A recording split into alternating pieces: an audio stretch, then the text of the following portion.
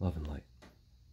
So, as we all know, in the future, we will become perfected beings of light. And we call this our higher selves. Now, truly, since this is where you truly came from, the future is the past, and the past is the future. But as you bring down these energies from the higher self, from your future self,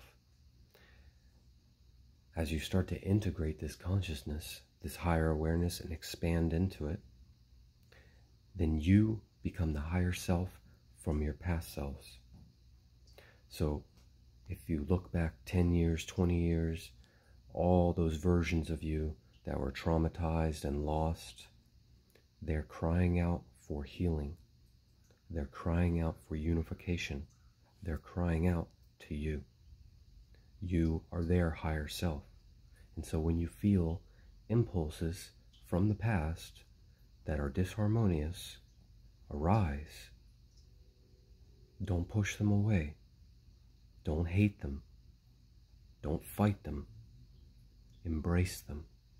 Realize these are your past versions of you, fragments of you that are lost and confused. Embrace them, love them, and then reorient them.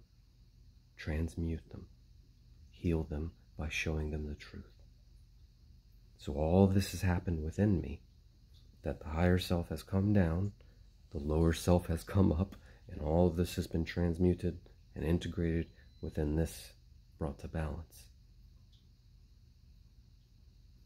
Love and light.